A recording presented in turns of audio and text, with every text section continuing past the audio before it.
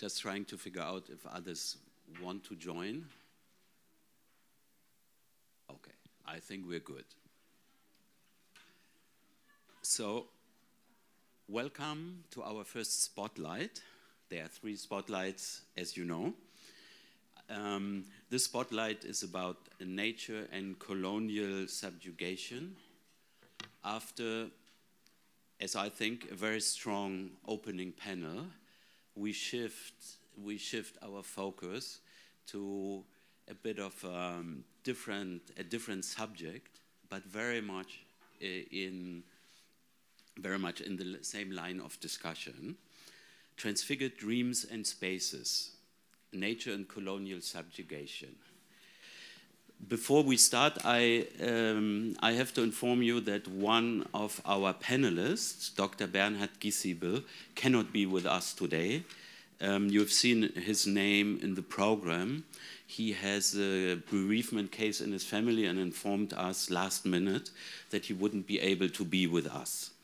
So we have to do without him, but I do think our panelists very much will cover some of the topics and the subjects that Bernhard would have talked about. Now, in German, in so-called German East Africa, in the colonial in colonial times, nature conservation was an integral part of the colonial project. It was part of the exploitation and oppression that came with that system. Nature, fauna and flora was preserved in designated areas and declared as wilderness. Beyond, it was closely linked to land seizure, displacement, and destruction of traditional forms of economy, and I would say also traditional forms of living. Until today, these violent interventions left strong marks on the landscape in the country and have a massive impact on tourism. They are a very important subject and focus of development cooperation, I believe, and of private conservation initiatives. So this is the topic of the spotlight of our panel here. I'd like to introduce our panelists.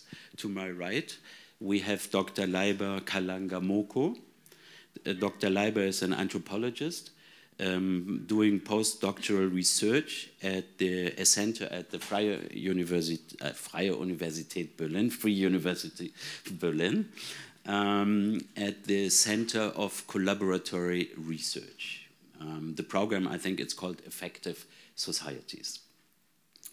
Laibor conducts research on effective dynamics during encounters of communities, I think we can say the Maasai community in particular, with colonial appropriated objects from their former possessions. You can learn more about it, as I did, in interesting videos you have on your website or the website of that particular project, which exactly shows what I try to describe here. Welcome with us today, Laibor.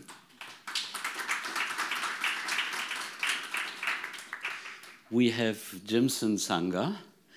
Jimson Sanga is from Iringa in southern Tanzania.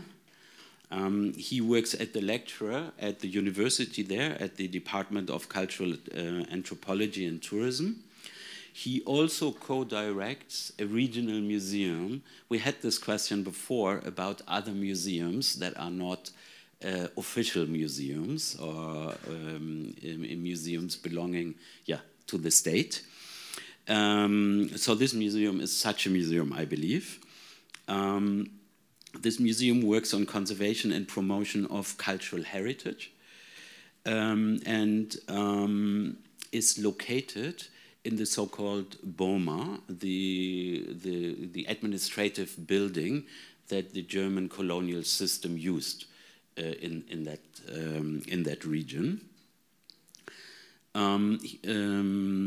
Jimson also does with the museum and your organization, you also do provenance research in collaboration with German museums and universities. We have Linda Popper. Yes, a warm welcome to Jimson.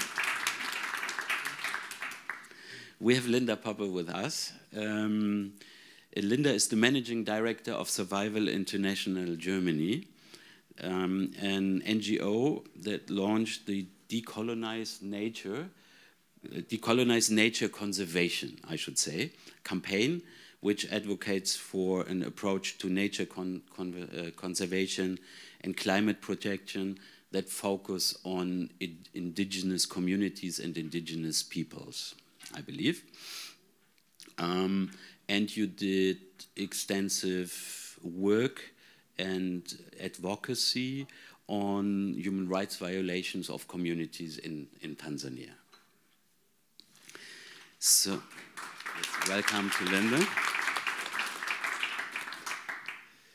So we will start our panel with a short input from Laibor about the question of nature, constructed nature, nature parks that were declared as a natural space free of human activities, and your experience and your research on the communities who live in these areas that were designated by the German colonial administration as such, as nature parks. Laibor, please, and yeah, please go ahead. Thank you very much, Joachim, and thank you everyone for coming to this panel. And maybe I should start by making it clear that as you heard, I deal with the question of colonialism, but from the perspective of ethnographic museums, basically, focusing on part of the collections from Tanzania. And speaking about Tanzania, there are so many ethnic groups, and so it's also a big kind of a question. But so I'm not an expert in conservation from this, the Western concept of conservation, but I would rather think of myself as maybe a victim of Western concept of conservation. So I will be talking pretty much from the experience. And I must also declare that I'm from a Maasai community. So I'm a Maasai myself. And it's one of the marginalized indigenous communities in Tanzania and whatever. So, but then conservation and ethnographic museum, I think they are not really different, if you like, different institutions. I think they are together, because in the museum, we basically speak of conservation, and in nature, it's also about conservation. So I think there's really no clear line when it comes to discussing about this. And to speak about a little bit of history of conservation, so I won't go so much deep, but just to tell you that it's really, really a colonial practice or whatever discourse. And German colonialism, it's at the center of this, especially when we talk about conservation in Tanzania, nature conservation in Tanzania. And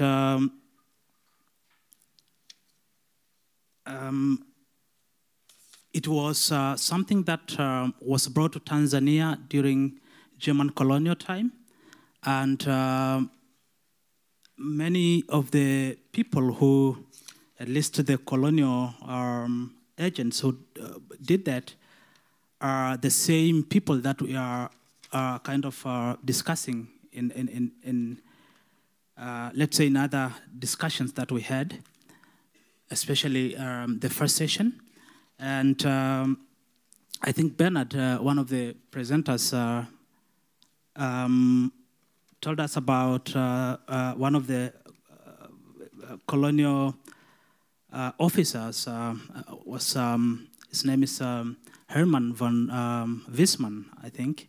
So that was very interesting because he was an imperial governor in Tanzania, and he really played a very, very big part in, especially in the establishment of this idea of conservation from a Western perspective, particularly creation of game reserves, which are like these spaces where, you don't have people. You really separate humans from wildlife, and that's how you can keep wild animals and of flora and fauna safe. So, and I think that's in that sense at least we speak of colonial conservationism or fortress conservation, if you like. And I think that's the whole topic that, this creation of spaces that are free of people, with the ideology that, people destroy the environment, people are enemies to wild animals. So, the first general wildlife ordinance in German East Africa, as you said, dates back to 1896, and I think this was like just 6 years after formal German colonialism in East Africa. And as I said, Herman von Wisman was really like the initiator, and he wanted to secure, the chance for future generations to find leisure and recreation in African hunting in the future. So that we speak of, conserving, so that the future generation can really have places where they can go for hunting. And I think that's a very interesting also way to think of conservation in colonial time. The idea of hunting was at the center. And I think most of the colonial officers who came up with the idea were hunters themselves. So they could really think of, this ideology that, future generations would love to do that. And I didn't mention, but Wisman was from Frankfurt and the Order, and he was a military officer for German imperial government, and he also was involved in many expeditions. Some were really terrible in the coast, but also in other places. So you can see from him that he introduced this idea of hunting reserves, and so it dates back to then. And also others, colonial officers, supported the idea. I'm thinking of Karl Georg Schillings, was born in Düren, Germany also. And he had this idea that we create these nature spaces so that we can bring like wealthy hunters from abroad, from Germany, Europe, whatever. And with that, we can do business with that. That was the idea, that the business could be conducted in such a way that it will really contribute so much in what could be spent to really colonize further and extract from the colonies. So you see, that was so. And by 1911, because don't want to go much into history, but you know that German colonialism ended soon after the World War I, when then Tanganyika was passed to Britain, so it became like a British colony. But by 1911, German imperial government in Tanzania, then Tanganyika declared already like 15 protected areas as game reserves or hunting reserves. And you could, here we can really trace this to very famous parks like Selous it's more to the in Tanzania, and the park itself was named after this Victorian adventurer. His name was Frederick Courtney Selous. This goes the same for Serengeti. You know, it was first declared as a game reserve and then promoted into national park later. It's the same for Ngorongoro, and I hope that you are familiar with all that has been happening in all these places. And you could think, I mean, you could also think afterwards how German played a role in that, especially thinking of people like Bernhard, you know, and I mean, you celebrate him here, but I mean, the stories back in Tanzania are quite different. And unfortunately, that's not the side that you would hear when you make a wonderful trip to Tanzania. But, you know, he wanted to create, I think he even coined this term about Ngorongoro as a wonder of the world, you know. And yeah, a lot to speak about, really this creation of nature, you know, where you can just go and be like in this wilderness, you know, and enjoy as much as you like. And maybe to connect that to, very shortly, this is very present. I mean, I think Dr. Schule spoke about colonial regulations, laws at the present, especially when it comes to the film industry. And I think this applies the same to laws in terms of conservation in Tanzania. They are very much colonial, and even the present creation of whatever national park, this wilderness without people, is really following the very same approach, especially these forceful evictions, you know, brutal, you know, really brutal approach to conservation.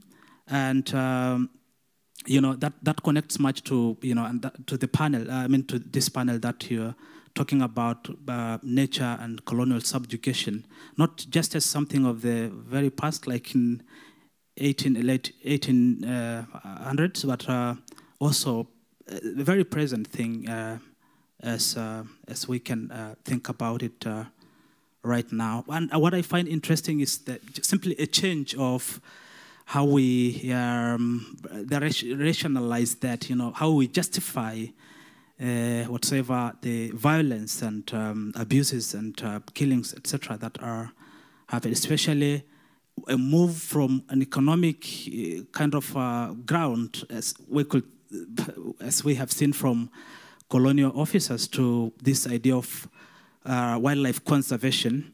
And I think this is because that's what the international community would love to hear.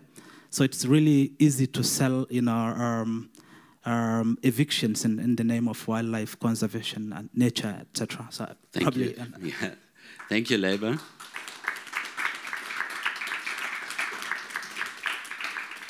I think that was an important statement and took us back to the origins, but of course of the origins of these nature parks and what they mean today, and how the legacy of German colonialism is playing out today for a significant part of the Tanzanians.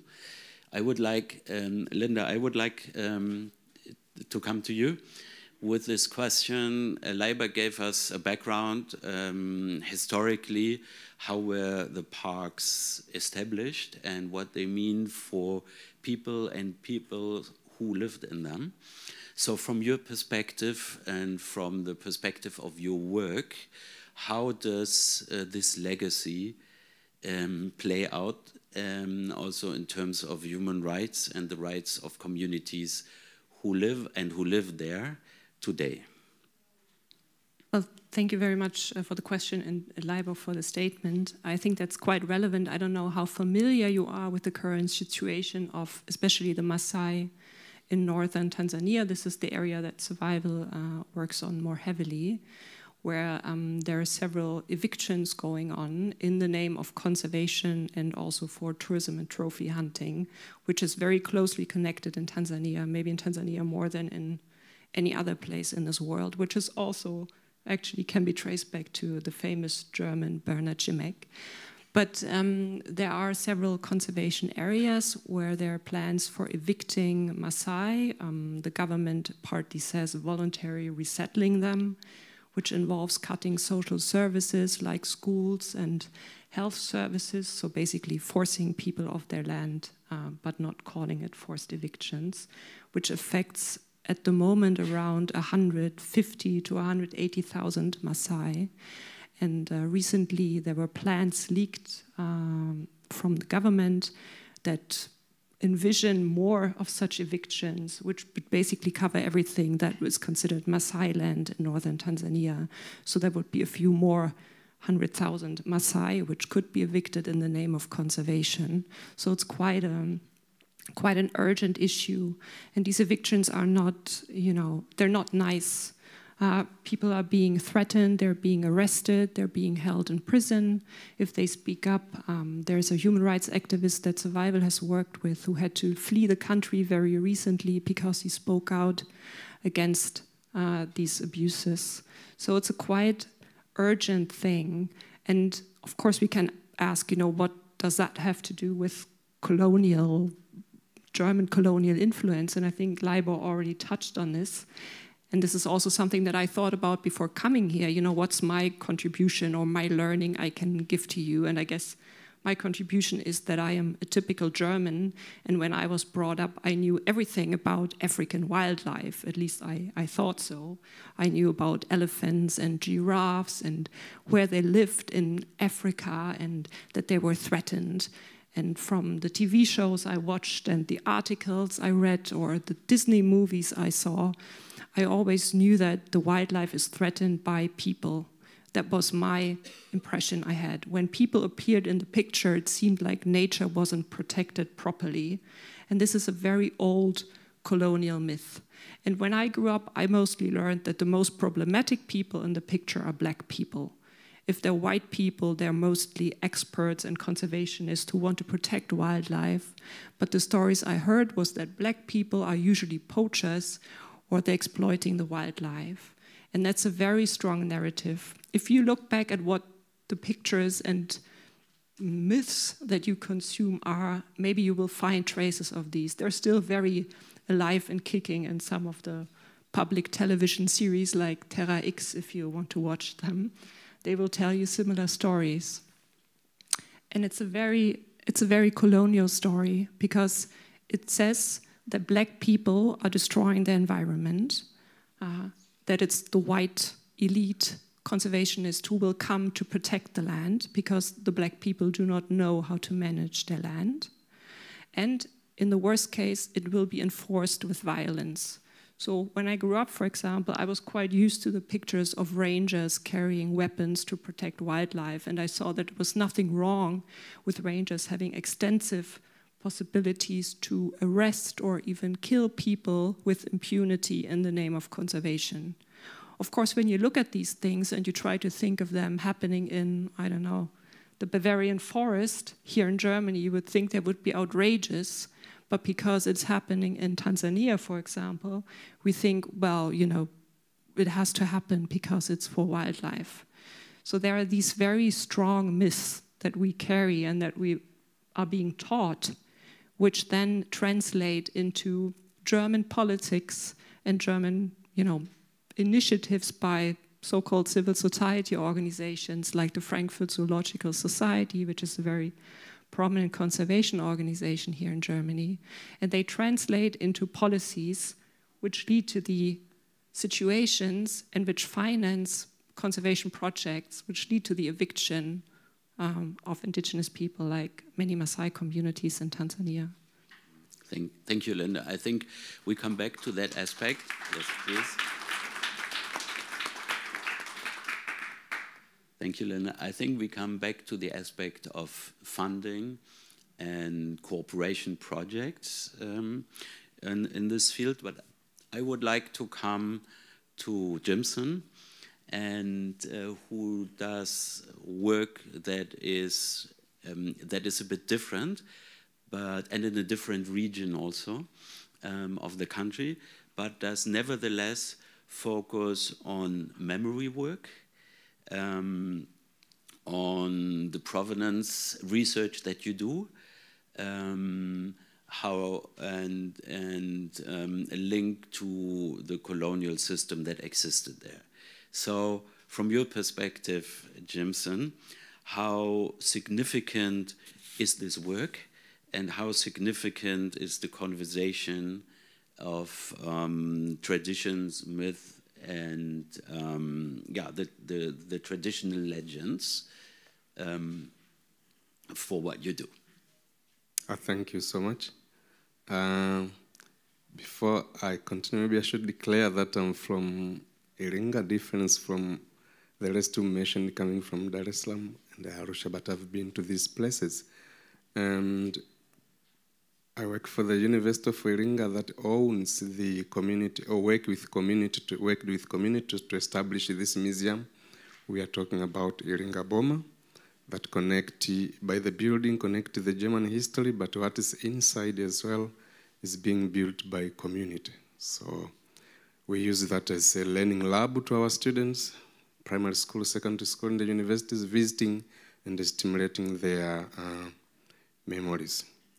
But from there is when now our colleagues from Germany, they found us online that what we were doing, and they invited us if we could work with them, sharing some object pictures. But they looked more or less similar from what we had in our museum. So this opened another door for us now to go around the country and expanding our own understanding while working with the communities. So this is how it went for the museum and the objects in summary. But now for the question that you have asked, that goes hand in hand with the land. This is a current that we started just last year, and our museum is only 8 years old, so you can imagine how new it is. So we started last year working with the issue of land that goes back to the colonial history in terms of demarcations. This were just we got funds from the organization here in Germany, the Wittenhausen, and it enlarged even our understanding that Wittenhausen was like a center for training these people who went to work for the colonial farms. So they are the ones who were marking the land and doing this. And very unfortunate, when we went through in the northern part, in the Tanga region, Kilimanjaro region, Arusha region, locating those bigger farms, they're still the same, and the community around they are connected to that history orally from their forefathers. So it's like the demarcations that were made by German colony who were trained in Wittenhausen. They still exist until today, but in different forms. So it was for German East Africa at that time, and then during British colony, it was for settlers. And then now there are private investments that are going on there. And what interested us that to some of the places we found some old information about the farm, like the introduction of coffee farm in Arusha, the big one, the introduction of seizure in Tanga, and the introduction of rubber farm, that now the government is reintroducing the same product. But if you walk to the forest, you still found very old plants. But locals are the ones telling us these stories, not reading from elsewhere. And then we had a big plantation in West Kilimanjaro where different wheats and other likes were identified. But the interesting story to this is that locals are the ones who are revealing the information And if you read from the information existing in German, more or less they tally together. So you can see how much you are keeping the information in the boxes and in the rooms in libraries, but people are passing the same information to the community. So these are two different communities that are understanding the same. The interesting part, when we went to West Kilimanjaro, to Maasai community now, we started by showing them the picture of the area, and while we are sitting in a room, they will locate. No, this one is just next. We will show you. Let us go out. So it was like they are looking picture that exists for 100 years, and they can identify and they can tell you the story around it. Now, these people were trained in Wittenhausen. They collected even some objects from the place, from the people who lived there, and then they brought to the museum. And now it was another reason that they kept these objects in the museum without having information. We had to go and ask the community, to ask them to participate. Do they understand anything about these objects? There are some terrible stories behind the narrations that went through these objects. For instance, someone couldn't take the part of, how do we call that you were in the West? The belt? The belt for the women, especially because that was a secretive. A person could question, how could they dare to take these ones? And then there was some terrible information that we are given. So the project is still ongoing, and we are looking forward to see if we can discover more of the information that are linked to these farms. And we are doing this in working with communities. They're the ones who are giving us this information. And as you go deeper, more community, they get involved. They tell you. But going back to the mythical protection of land, you asked that question. We thought we shouldn't be just exhibiting the objects in the museum without involving the more research into it. What the community is talking about it. This is where we came with another project year before last year that is going by the name Endangered Stories in the Enchanted Places. So it was like asking the elders, like how do they work on their land protection? How do they conserve environments? Like how do they understand the season, different types? And then there was so much information that these elders could tell their own way of protecting the environment. And it wasn't only in Iringa. If you go to other places as well, especially the community living adjacent to wildlife, they have their own way of protecting the animals and protecting their own families, but they use their own vocabulary. Sometimes if they want to talk of the water bodies, they will be declaring that underneath the water body, there is this giant snake, so don't go closer. So they had their own way of protecting whatever they're protecting. When we asked the Maasai community, when we visited them, how do you work with wildlife, then somehow they tell their names. So their surnames comes from the animals. So animals are being treated as part of them. And the other issue, we thought now, how can we pass this knowledge now to now generation? So usually we use the young artisan, the contemporary artist, to change this information now into an artistic drawing or artistic modeling, and then we display in the community. Last year we launched another museum telling the story from the past into now. So this is how we do, and it works so well, and it encourages people to come. So sometimes our museum used as a training lab to the community. They come in, they correct information. They come in, they ask more questions. But for the young ones as well. And so this is what we do. Mm-hmm. Yeah. Thank you, Jimson. To connect to that, Laibor, to connect to what Jimson said, how the communities recognize on these photos the land, etc. Is it in your research that you do with the communities?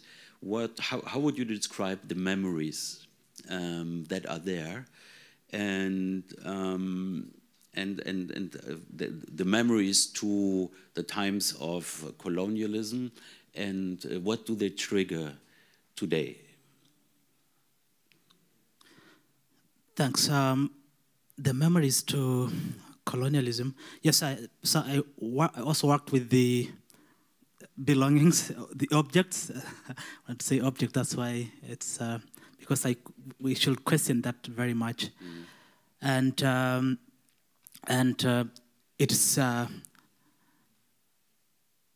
I'm even afraid of saying memory. I think it's really a very present circumstance. So when first of all, I should maybe say that the Maasai, the people whom I worked with, were not aware of colonialism until I brought them the information about the presence of Maasai collection in the Ethnological Museum in Berlin. So I have also to say that myself, I didn't know before. So when I came here first time in 2019, I came to work on the objects from a famous Maji war that we discussed in the previous session, and to work in the context of the project Contested Property. And thanks to COVID, because then trying to find like the ways to, that was a joke, the ways out, I found out that there are pieces from my community, and that's really how I got on. I was kind of surprised, shocked with all these sort of feelings, and I started to share the information to people. And the feelings, because I dealt with this question of affect, like how do people really react when they encounter these belongings in different formats, like in photographs or or visual, whatever means, like short films. And it was not good, I should say. It was very bad. Different reactions. What is very interesting is how they also connected, the moment I showed people like some of the pieces, like those that belong to women, for example, like the belt that you gave as an example. We have this belt that one receives at wedding, and it plays a really vital role in biological reproduction, and when I showed them, people connected this directly to the question of human remains. Like there is no way you can find this, all these pieces there, and I think the people to whom they belonged, their bodies must also be there, because they are things that you cannot really, give away. And this is the reality. Also, there was also a publication, I think, Human Remains in German East Africa, I think, a book that came out in 2022, I don't remember very well. And you really see like there's a volume of human remains also from the Maasai community. So the reactions, the feelings are really terrible. And the bad thing is that people also believe that these are, they have been affecting the community in different ways. So it's not like this really presentness, and they could think like what we saw yesterday in this in the empty grave. This effects in terms of yes, exactly, in terms of fertility, in terms of calamities like drought, decimation of cattle, diseases, death. So it's still connected because the pieces themselves are very much connected to life. They are the spiritual part of it, of them. It's so it really arose like so much emotional moments to the people. But what I wanted to mention is also that very interesting that I was working on ethnographic collections, but people connected that to the question of land. And this is because that's very present. You go to our homeland, for example, you can still see like these farms, like ranches, also parks. I must say, like many of the parks were also created in our homeland, like really Maasai land. You think of Serengeti, Ngorongoro, Manyara National Park, Tarangire, these really big ones.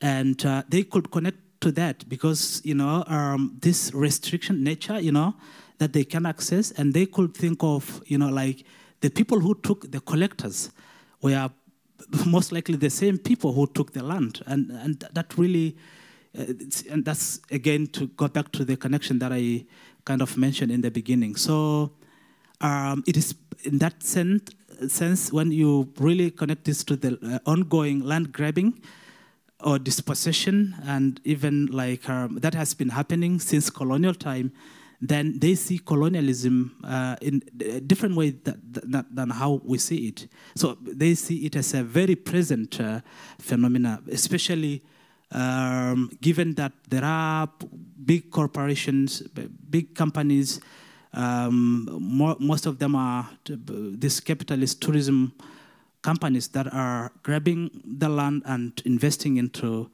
this kind of capitalist investments as well. So it's, which are colonial, basically. So it's not more of a memory, but it's really something that's ongoing. And I really wish that we think about that in that way. Thank you.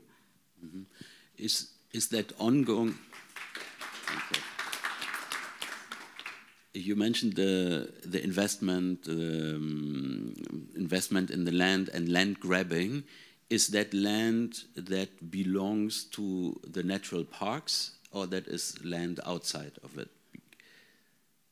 Yes. So currently, it's more like I should probably explain a little bit of how we really utilize the land. So normally we are pastoralists, and we would really plan in advance because you never know the future, like when there is this long drought time. So there has been a kind of so we normally have like these open spaces for grazing, and the colonial laws that are existing still in the country would think of that as open, unoccupied land, and those are the places that they are really kind of dispossessing the people. I mean, examples, I think you mentioned like what has been going on in basically in Ngorongoro Conservation Area, but also in some parts of Loliondo. And now it's even extending to other districts in northern Tanzania where we mostly reside. And so it's not the park. I think it's enlarging, or kind of enlarging or expanding outside the parks. And yeah, so that's my... So it's both, basically, if I understand correctly, it is that so human activity inside the natural park is seen as endangering wildlife untouched from human activity, but it is also adjacent land that are used in a communal way, but do not have a property title, so to speak. Yes, that's it. Yeah, so you have the national parks, game reserves have already been, demarcated, and they are controlled. They are protected by game rangers, with guns, and you should come closer to that. You should not. That's the idea. But yes, it's actually these places outside. But also, what's going on is also drawing from the colonial time, because there is like stages. So some of the places were already declared during colonial time, like before 1960s, as game-controlled areas, and I think that's the path to a game reserve and then a promotion to a national park. So, and as a game reserve already, you can't really step in, whether for a livelihood like collecting firewoods or access to whatever water sources, etc. So it is actually these parts that they are referring as game-controlled areas that are being promoted into game reserves, And basically, they are within the registered villages. But again, it's super difficult because our land laws also are really weird because, you have like two different systems, land ownership system. You have like the state with, the laws, like formal laws, but the customary laws are also recognized, but they are always like really not such powerful. And I mean, land under customary law would always be transformed into whatever kind of investment that the states want to do. Thank you. I'd like to come back to you, Linda. You mentioned funding and financing and the role it plays in the conflict between the natural parks, how they're being used, and the interest of, or the rights of the community who use it the way they used to. So when it comes to the role of German development cooperation in that, how would you describe it, and what are the effects on the tensions that exist there? Well, in short, I would say it's a disgrace, and I'm not very happy that my taxes are being paid for this. So it has been pointed out by both of you, I think, that there's this historic, if you want to call it, historic injustice, which is actually still very present.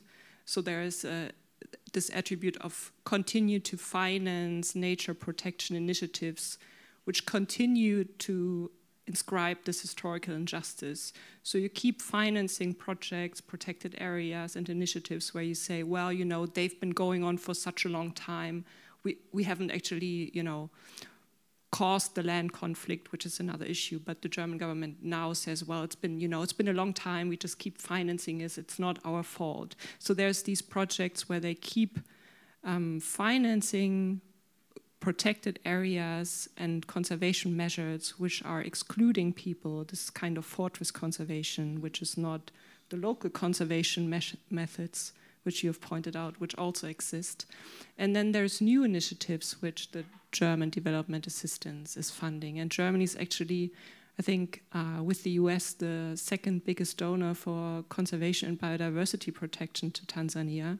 So there's a lot of money going into these projects, which are very colonial. They have a very colonial approach to conservation. They do not appreciate these local ideas of conservation, how to manage the land.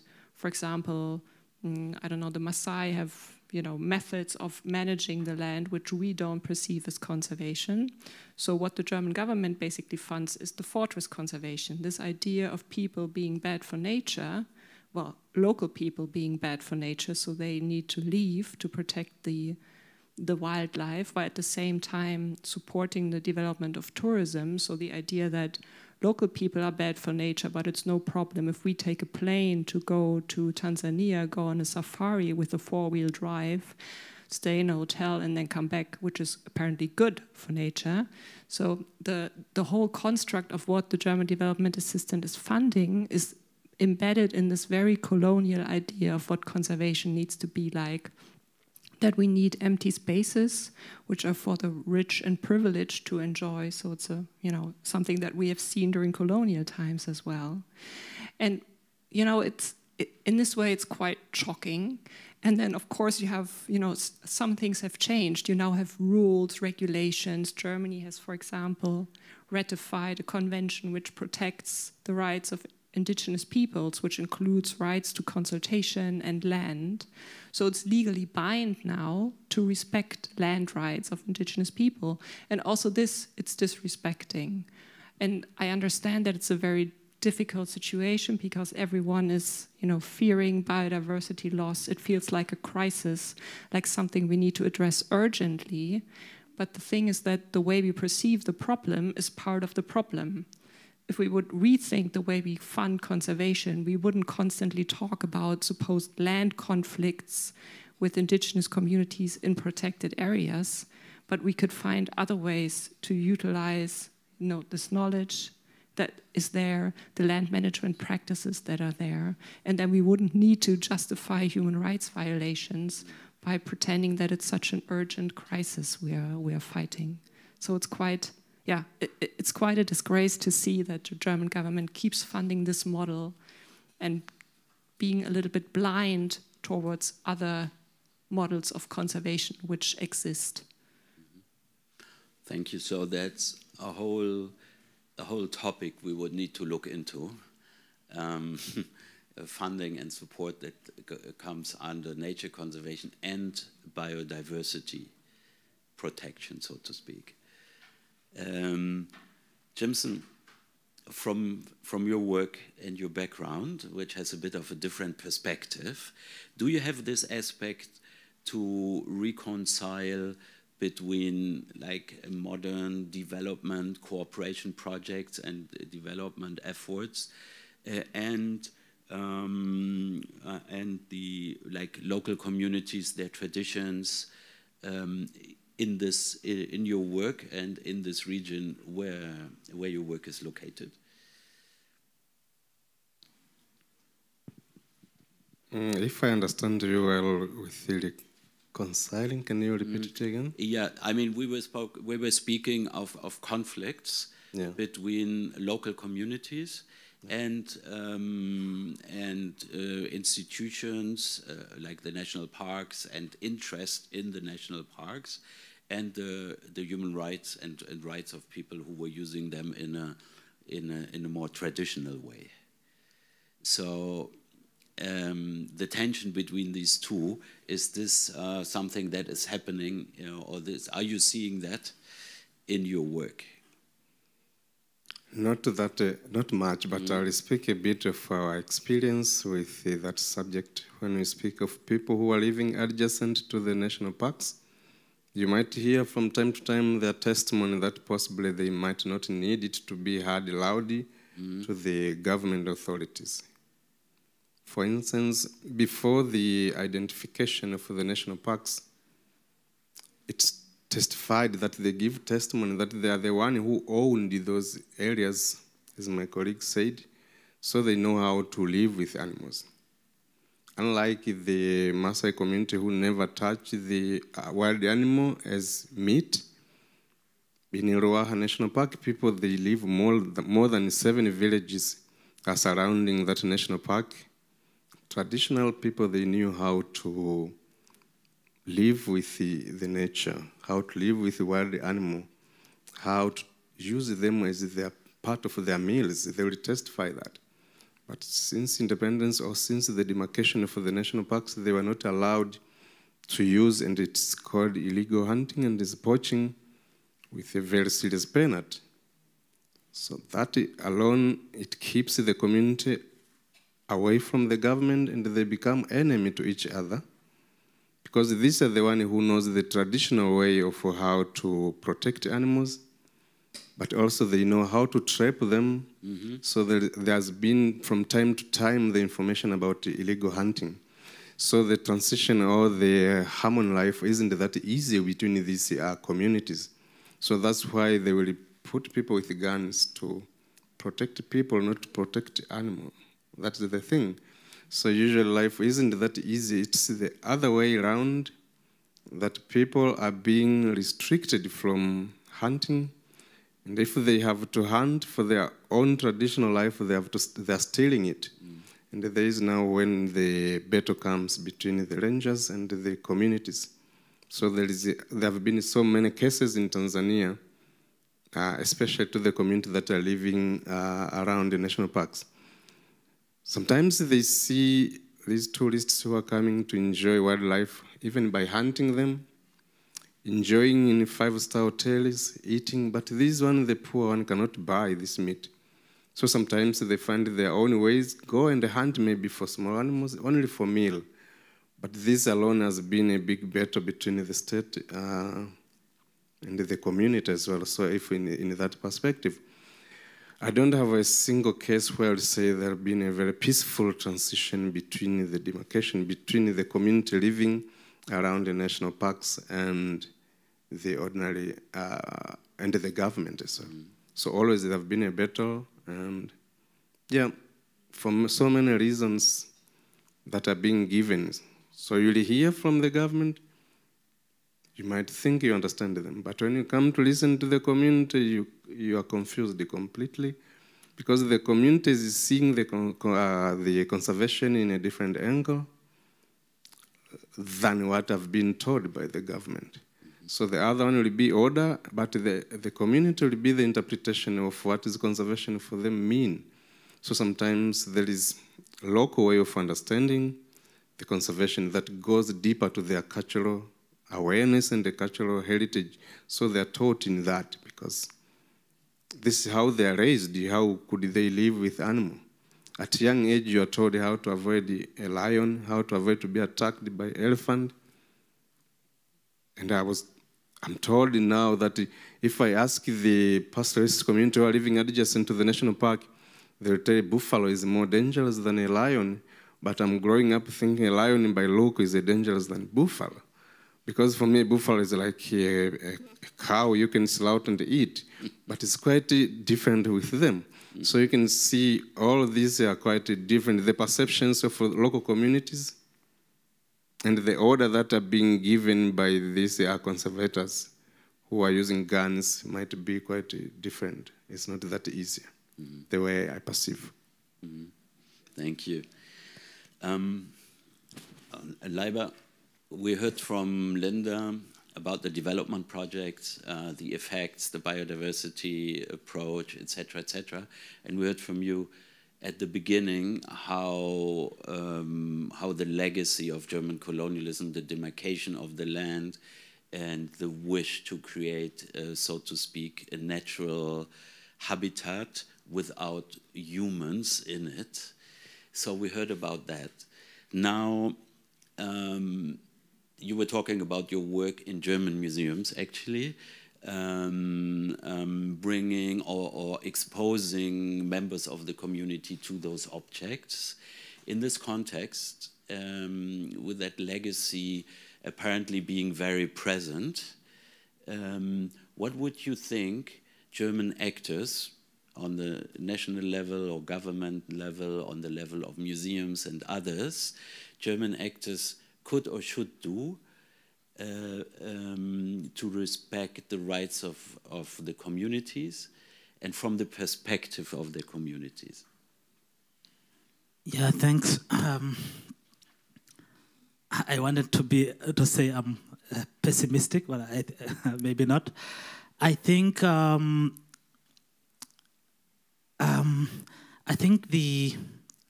I will start with this support, especially when it comes to conservation, creation of nature, wilderness spaces. I think, as Linda said, so much support is coming from the global north, and we had Germany is really like the major, and other powerful organizations here. And I would think that, yeah, I think my suggestion will be that we stop funding this sort of colonial conservation or fortress conservation that are really creating terrible circumstances to people. And instead fund some sort of conservations that really place at the center the indigenous leadership. I mean, we have heard a lot about, I mean, I don't really have to boast myself how we are friendly, we coexist with wildlife in a very, very good way. But I think at least one should be at least tempted to think of the question like, why would we still find many wild animals in Mars Island? Why not in other places? Yeah, I think these are the things. So, and think in a very positive way that there is something that the mainstream public doesn't know, and maybe they can really learn from us. and push the conservation into a more positive direction. But now thinking about so that's saying we really have like community conservation practices that are more friendly to the people, because in the end, it's not like we are saying we should not have tourism. I think it's also beneficial to the local communities, and in terms of employment, in terms of whatsoever benefits we can accrue out of that. But we are really, we feel very bad with this sort of, this sort of huge, investors in the end, that would benefit the few in the end, but at the cost, who will then be paying the cost is the very, very common person in the, yeah. And when it comes to the museums, I think there is quite a lot to deal with in that respect, especially with the whole question of the objects in the human remains. And it was discussed in the last session that, especially when it comes to dealing with human remains, I think there is really a need for a very sensitive process, and that would look at it from a perspectives of different communities, especially when I think of human remains from a Maasai community. They have like a very clear process to deal with that, especially with reconciling, because we can't escape from the reality that colonialism really disturbed the social relations, and that being it at the family level, especially when people cannot really do anything in their family, especially in terms of prayers or whatever rituals, because they are missing their loved ones. But also in terms of other really, ongoing problems as a result of that in terms of infertility. I think it was very much well depicted in the film yesterday. So I think we should really think more broadly about this. And for a Maasai community, for example, you will never really heal if you don't do this with reparation. And they have their own way of repairing, especially when for the murder cases. That would involve cattle, for example, with anthropology, cattle settling that with, and also ritual part of it. So I think we should really bring the discussion down to the community or communities and really observe that and take that seriously.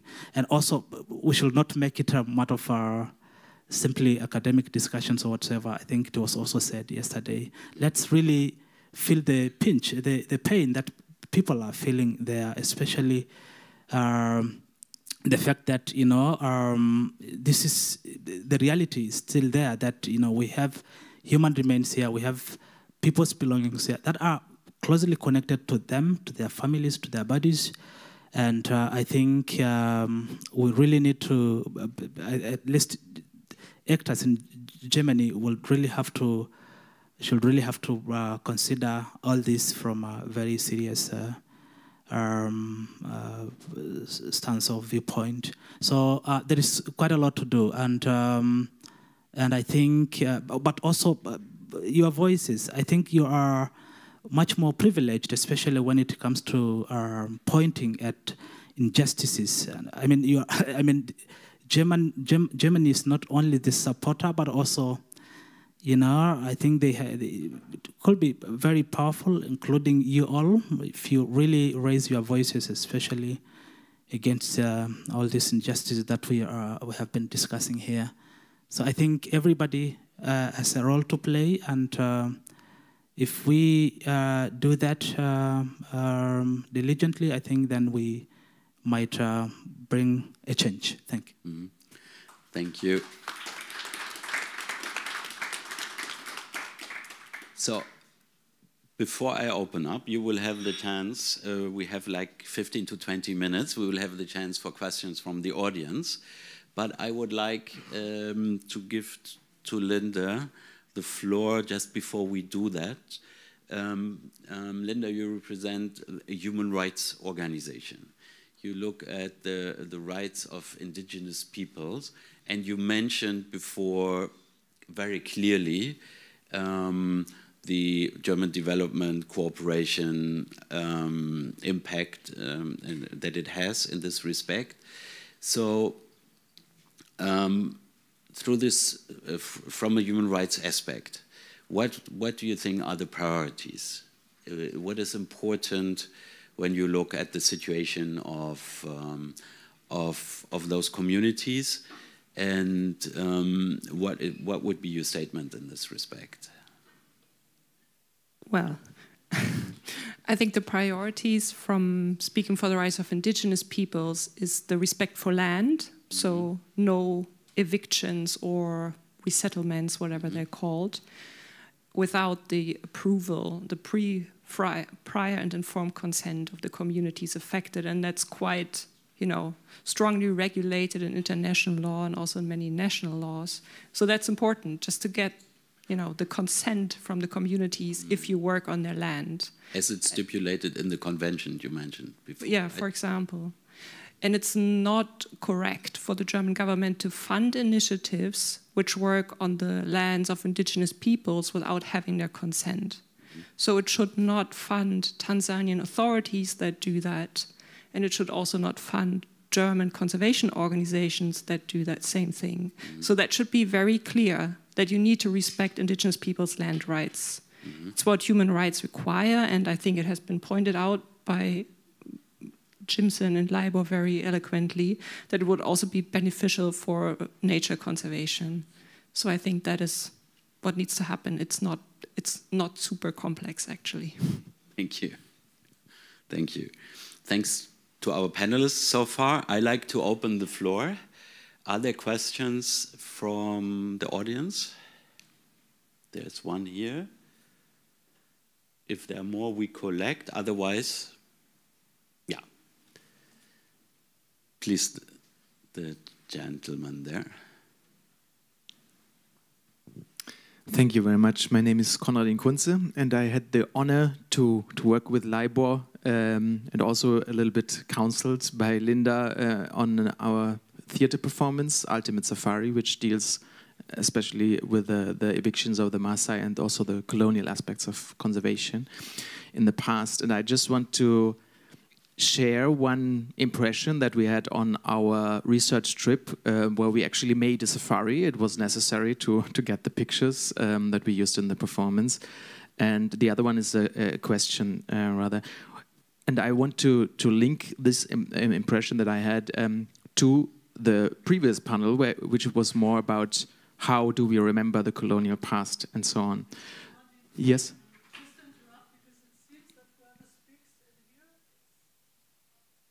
Oh, transferred. Oh. Without mic?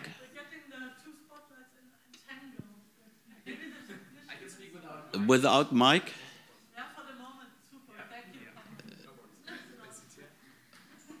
Okay.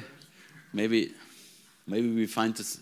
Yeah, probably this mic. I can also speak like this. It's fine. For the translation, it's important. Okay. Yeah, I hope this doesn't transfer to the other room. So when you come to Serengeti National Park as a tourist, there's also a small museum there. And Laibor, you mentioned Hermann von Wissmann, a colonial criminal. You mentioned the so-called punitive expeditions, like where many people are killed and so on. He is kind of honored there as the first person who saved wild animals for future generations without any comment about the criminals. And this is in the National Park of Serengeti. And you will also find a beautiful image of Bernhard with Julius Nyerere, the first president, when you go to the Frankfurt Zoo here in Germany, you will see the same image of Bernhard, but they removed Nyerere and replaced him with a small zebra, because that is much more cute.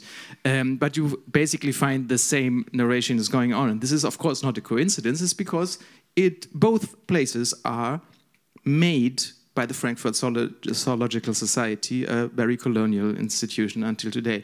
But this is the impression that you get from this is the history of the park when you come as a tourist. I just wanted to mention this. But the question is more to the future.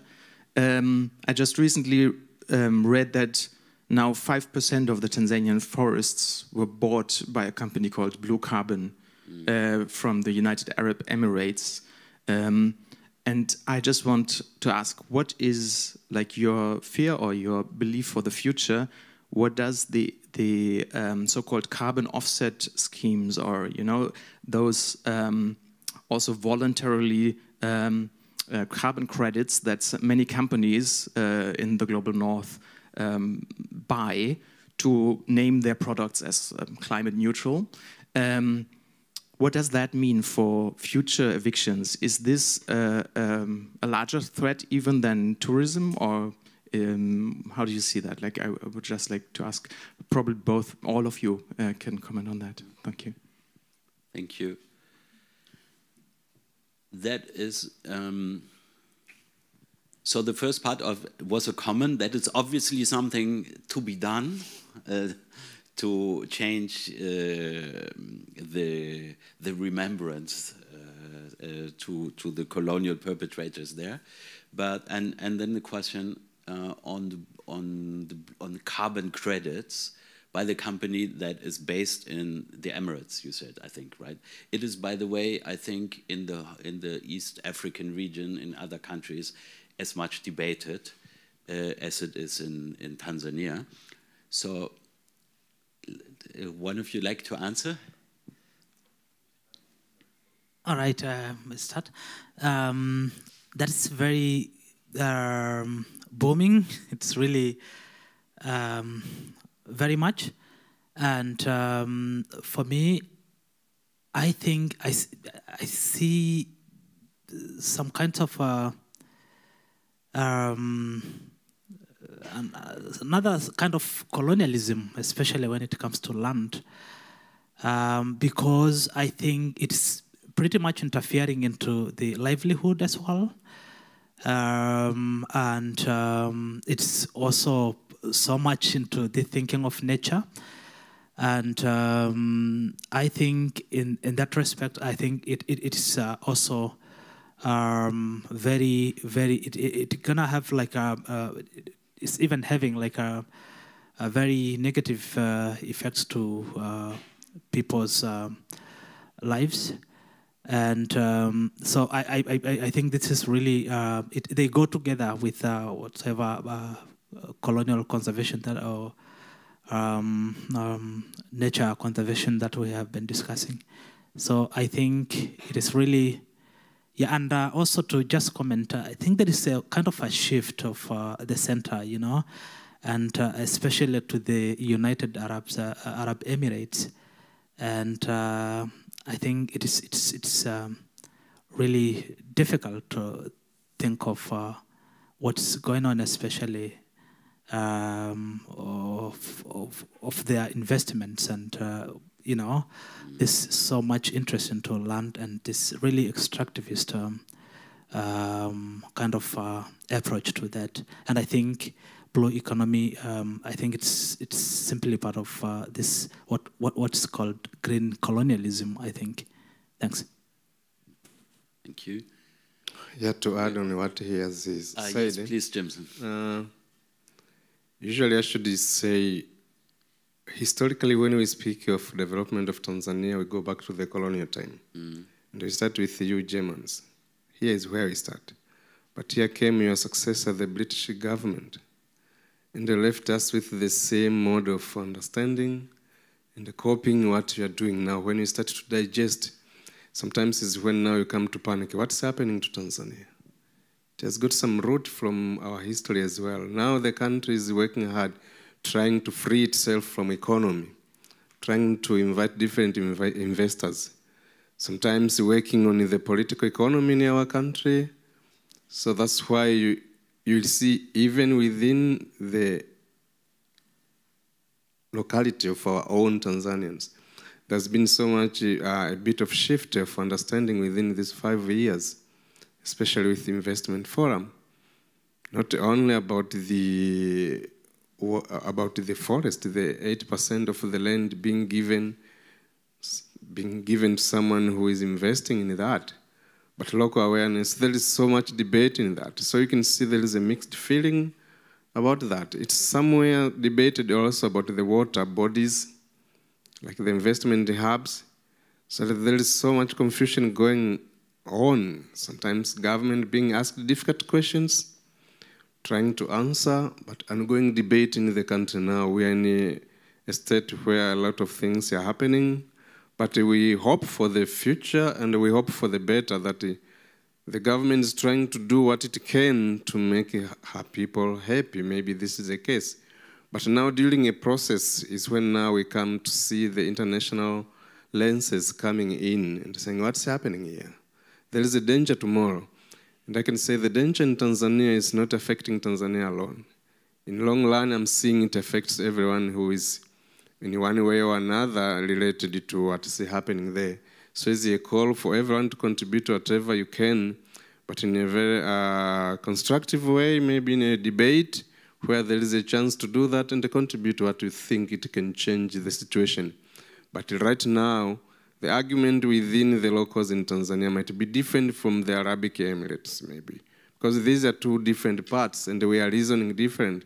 Some that just maybe projecting that they are doing this because they're extracting oil in their country, and now they want maybe to replace it with the green that they find in Tanzania. So it's a question, and because it's not a secret anymore, everything that is done is seen in Germany the next day. Everything that is done here in Germany is seen in Tanzania just the next day. Even our live talk now, someone is watching from Tanzania. So everything, the world has become smaller. So there is no way you can hide from the reality. If you want to intend to debate, then you are welcome. It's fine from the bilateral relation, you might be pointing Tanzania. But when it comes to the essence of cultural root, we are all belong to the same. So maybe you are welcome as well to take part. We do have this big organization and others are sitting there where you think you can channel in and advise. You can use it the right way. Otherwise, we will be coming here and addressing these issues as the two parts. But we are no longer two parts. We are being affected the same. The only thing that we might go deep and discuss is the cultural history. This is the one that we are appealing, that the expert from this side should come to Tanzania, and the expert from Tanzania coming in, and then we build a new history of our relations. But the ongoing issues now, it's a really hot debate that everyone needs to be sensitive and then need to be awakened. Let us reduce the number of people who are watching. And all of us come into game and see if the danger happens north, tomorrow will be somewhere in the south. So this is my understanding. Thank you. It took us a long way from the colonial demarcations to blue carbon and carbon credits. Are there other? There is one question over there. Yes, please. Yes, please. It's not working.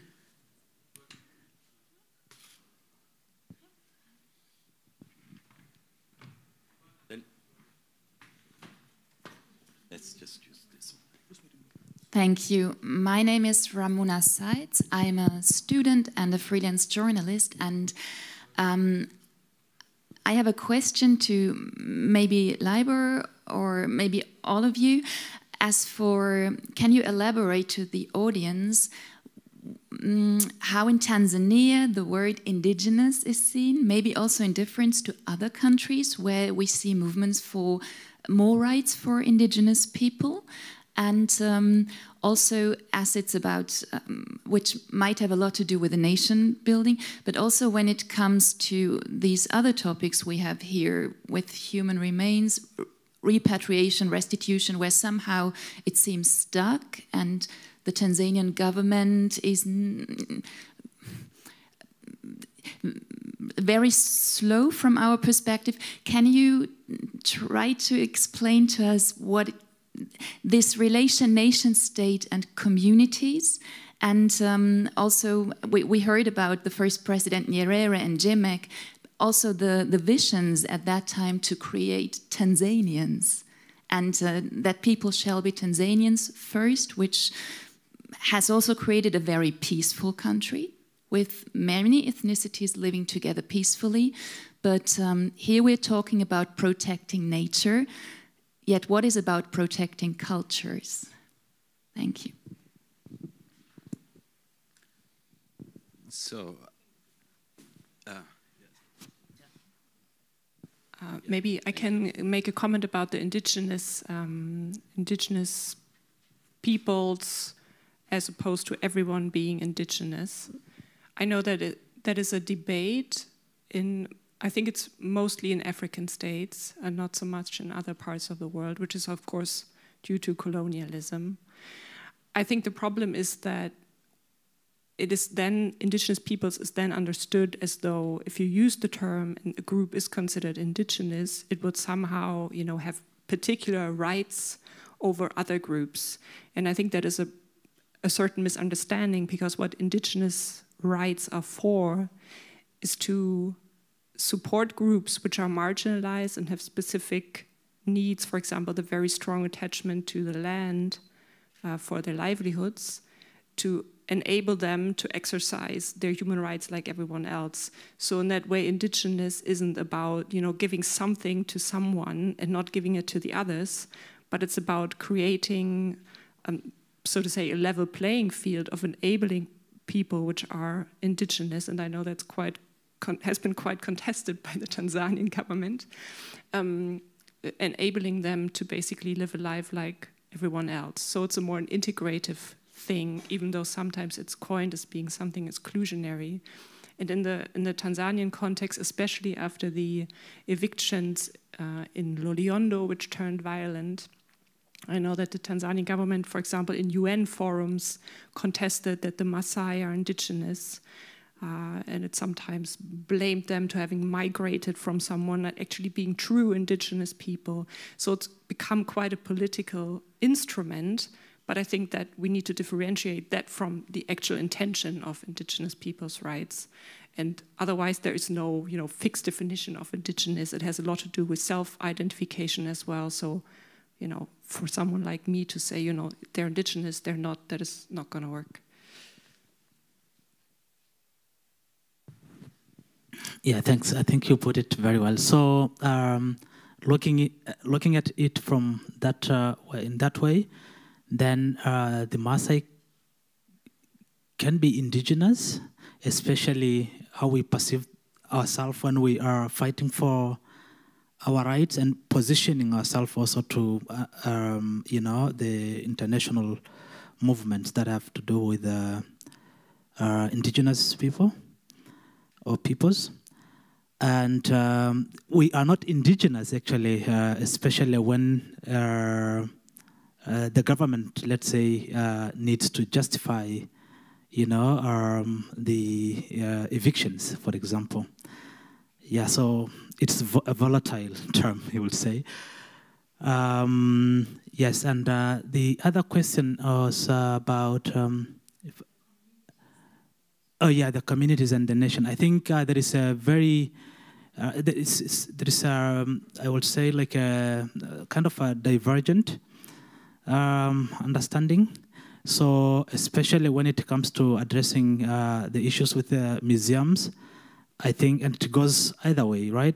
So the German government would say, we need to be in touch with the formal structures back in Tanzania, like the government, the ministry, and it's the institutions under it, like the National Museum, let's say in Dar es Salaam. And so this sort of formality, and I think that really diverges quite much from the community's need. and that could also that's also the case when it comes to the aspects like, let's say, with reparations, so government to government, let's say, level, the government will think of our reparations in terms of whatever social services or constructing roads or whatever big funding. But to the locals, I think, especially people at the grassroots, then it translates into something else. This sort of reconciliation with apologies, also repairing in terms of basically in the course of their customary laws, if you like. And these are not necessarily meeting somewhere. And you asked something about culture. Protecting, yes. So that's also at the center. Like the moment you discuss about, let's say, collections here, like they are from different communities, and the government will be, is afraid that, that is a kind of promoting ethnicity. That was, the Nyerere's, our first president, policies were against. But yet it's very obvious that different cultures are still there. I think more than 120 ethnic groups, and many are still practicing their cultures, and you cannot really avoid that. And I think it's not in any case leading to any politics driven in tribalism kind of. Yeah, so I don't know. Yeah, if I were to add on that, sorry, in just a minute, I could identify myself as an indigenous people during the colonial time, saying I'm from the Hehe, from Umkwava. The story that's less is spoken here in Germany anyway, because sometimes it sounds like a shaming the nation. Because this is the story that comes before Majimaji. So somewhere in 1891, I will stand saying, I'm an indigenous person from this clan that defeated the von Zelewski in 1891. And I'm proud of that. So I won't count the other 8 years of fighting, but still I'm remaining the same when I'm ruled by the German and the British people. But soon after independence, you don't count that. I'm proudly coming from Kwava chiefdom, that's indigeneity. But soon after now, the independence, we turn into different ethnicities that were demarcated by the colonial government. And now our first state head of the state decided to take it other round, that we must confuse this type of practice of saying it's us and it's you, then we mixed up to form a new nation. So we had 10 years of nationalization between 1961 and 1970. That alone affects us until today. So the only place where we meet and saying, I'm the origin from somewhere, is when now we are looking for the historical part of it. We want to understand our relation to the history part. And in my understanding, we have a few ethnic groups that they remain attached to their before cultural artifact, that they are not affected much by the independence, unification of ethnic groups, and the Maasai being one of them. They play both, that they will be in the mixed part, but yet if you trace them, you find they're still living in their cultural roots back. So that is the difference. We are having like 3 ethnic groups, but the rest of it, we are having 120 tribes or 120 ethnic groups, but who are mixed up. So it's a bit of confusion that at the end, if you ask my indigeneity, then I will say, I'm an indigenous Tanzanian.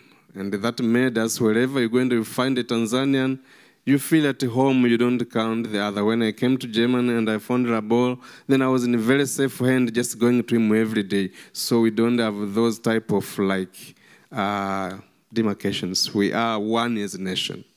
Yeah, thanks. Thank you. Thank you, Linda, Jimson, and Laibor. I like to close the panel. Thank you for your questions. And I'm supposed to say something. My colleague is telling me there. Yes. Of course, there is lunch. just down the stairs, please, in the main hall downstairs. Thank you very much.